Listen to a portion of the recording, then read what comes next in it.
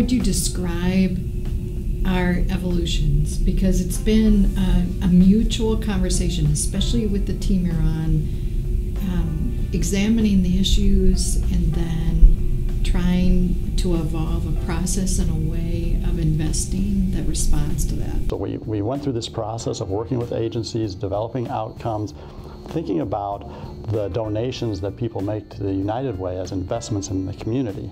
Then there's sort of this inflection point that we came to, which was now we're going to think about broadly, what are the goals? What are we trying to achieve in the community? And the reason that was important, that conversation, was because to me, we seem to be able to start to hone in on what do we really want? And we started to notice that a lot of our agencies, while doing tremendous work, are treating symptoms.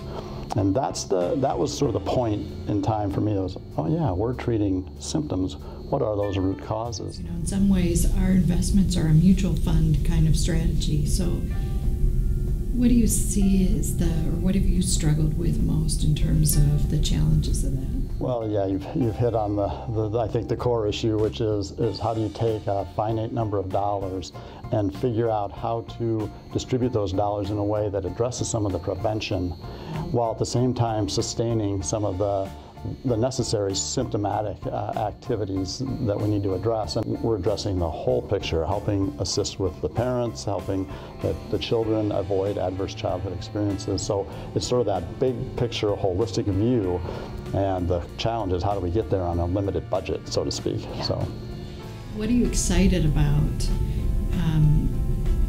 in the United Way's work and for the community in general?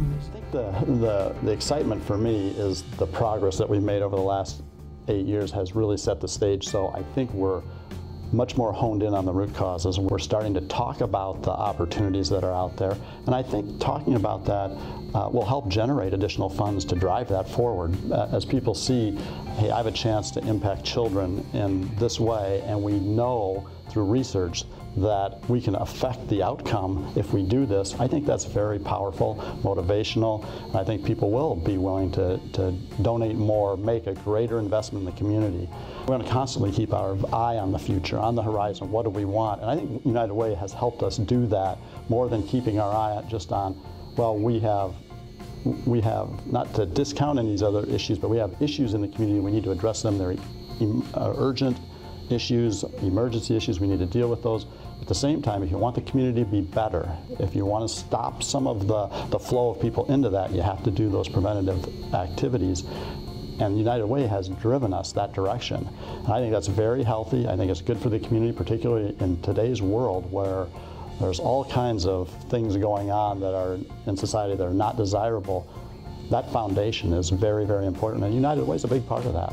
So I would encourage people to participate from that perspective.